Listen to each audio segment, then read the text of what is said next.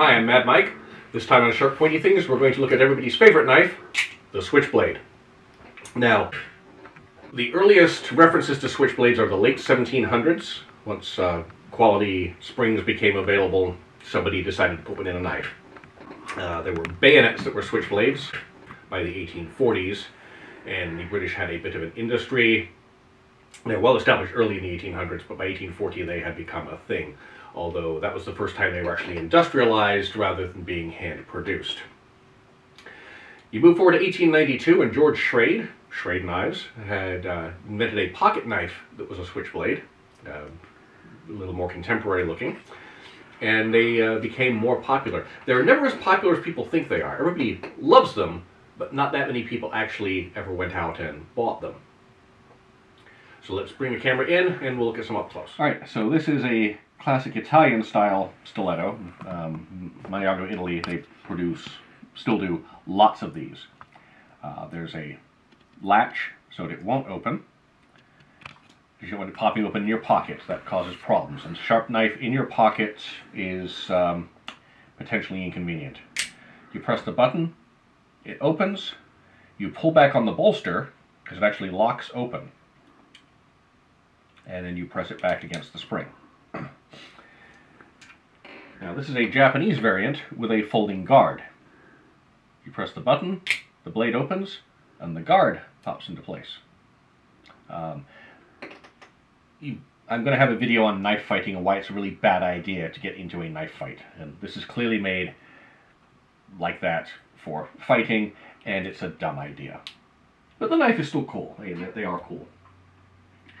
Now, for a long time, actually it still does, U.S. law, we'll come back to that, prohibits the importation and the mailing of switchblades. But you can bring in a kit that has that has a separate spring. You place the spring in, and you hammer the rivet in yourself. And this one was put together in the U.S. and is actually, as far as these things go, reasonably good quality. Now, those are all largely versions of the Italian style. This is a Spanish style, where you have a switch that also is the lock. Now, for a while, one of the things I sold, they've unfortunately got away with these tiny little keychain switchblades, which are so cute. And theoretically, because they're not really sharpened, these things were sold by the millions. The government really didn't bother trying to crack down on these. It's not like you're going to hurt anybody with them in the first place. They're just really cute. They're pockets, well, less than pocket-sized, keychain-sized switchblades. Now, some of you may have seen, this is a military issue. This was issued to paratroopers, pilots for bailout gear. You have a rope cutting bail there, and that should have been the part that opened automatically. Because if you're cutting shroud lines to get yourself down from the tree where your parachute's entangled, that's the one you need. But it's a switchblade. People get these. The springs eventually wear out. If you send one to Camillus, they will have to seize it. These were officially government property. You will not get it back. There is an updated version of this that has a helical spring rather than the flat spring that functions better, and it's got a slightly better tip on it. They still issue something like this. And like our episode on survival knives, it's bright orange, so if you drop it, you can find it. You want to make sure that you can get hold of your knife in an emergency. Now, there were a couple of workarounds. When switchblades were illegal in a lot of places, this is a folding knife. Opens with the thumb stud and has a lock there. But if you press on the inlay here, it's actually a switchblade. These were rather illegal in certain areas, but nevertheless got sold in certain areas. People wanted knives that opened quickly, and that's what they went with. There were also completely legal workarounds. This is a lever opening knife. You press the lever, and the blade opens. It's useful to have a knife that you can open with one hand. This whole the only reason you're doing that is to use as a weapon. No, there's times you have something in one hand and you need to use the other hand for cutting, and you pull out a knife. I've got a knife with an access lock that I can open and close with one hand, because I'm holding something in the other hand, and I need to get to what I'm doing. And lately, the last couple of decades actually, the out-the-front knife has become very popular. These were developed, the knife, instead of swinging out the side, shoots out the end. I do not like these. I don't like them at all, and this is why.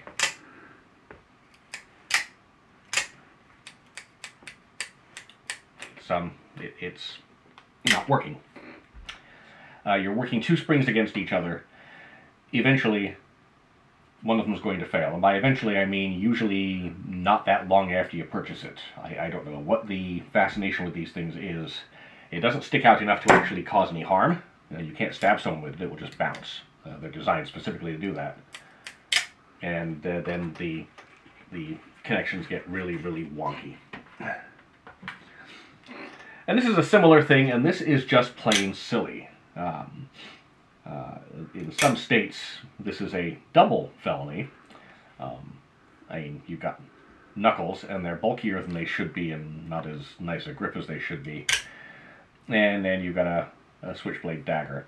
And, you know, daggers have their place, but you can't put any kind of pressure on the back of the blade. You can't put your thumb there. This is frankly silly. Nevertheless, people will buy them, so I will sell them. One of the other items that was incorporated into all the legislation, this is a gravity knife.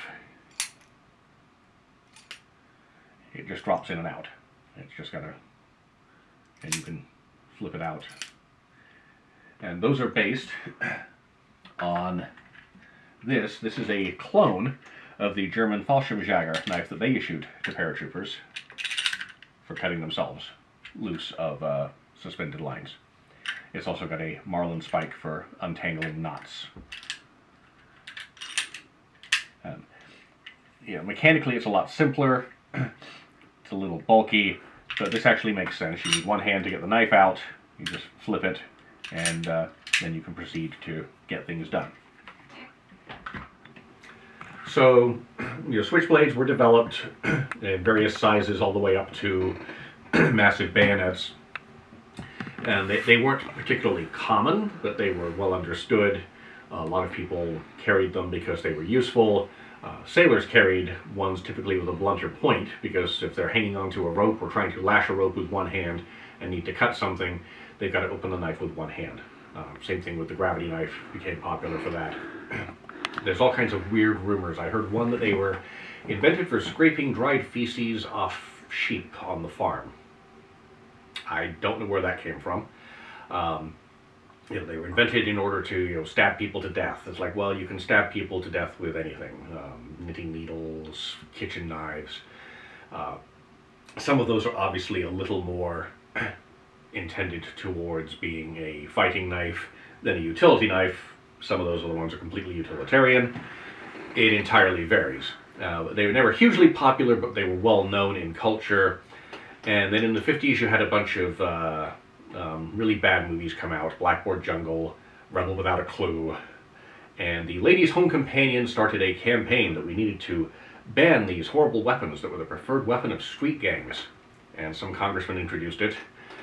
State Department opposed it. Commerce Department opposed it because how were they going to enforce it? And it really wasn't that big a deal. The number of people who were actually being stabbed to death with switchblades versus, say, kitchen knives was minimal. But they kept at it. They reintroduced it the next year. And so the Switchblade Act of 1958 came into play. And we still struggle with it. These have to be shipped by UPS. We can't send them through the mail. Theoretically, they're only legal if they are not a substantial item of commerce. So theoretically, these companies producing them by the thousands are afoul of the law, but no one's done anything. There were legal decisions on this. Even the Supreme Court said that these knives could be opened quickly, possibly as fast as 5 seconds. I just opened that the regular way in under a second. Clearly there was not a lot of scholarship actually being done on this subject. So doing some close-ups. So here's that Spanish-style lock, and you can theoretically open it that way, but it's actually better to pull the lock back and do that. There's the spring. down inside. And when you press the release, you compress the spring. Something I've noticed when selling these is people want to test it by doing this. Well, I don't want to damage it by opening it. It's like it's designed to fly open. That is the design. There is no reason to baby the thing. And here's the standard Italian style. Now, so there's a lock to stop it from opening. It opens and you can see the spring there. So the bolster rolls and lifts up the blade catch, and that latches into the lever. Let's open that again and close it. You'll see the button pop up as it locks in place. This Japanese style, this one wasn't made in Japan. Sorry, Japanese style, but this one was not made in Japan. And the guard folds open and is reasonably in place. Again, flat spring at the back. That one you just press the button to unlatch it. The hidden one is really neat because this is both a standard folding knife, lock back with a notch to lock it, or, and it's actually not super strong keeping itself closed, you press there and there's the spring that popped up. So I'll close it so you can see that. There's the spring, now fastened. I can actually do that and pop the spring up.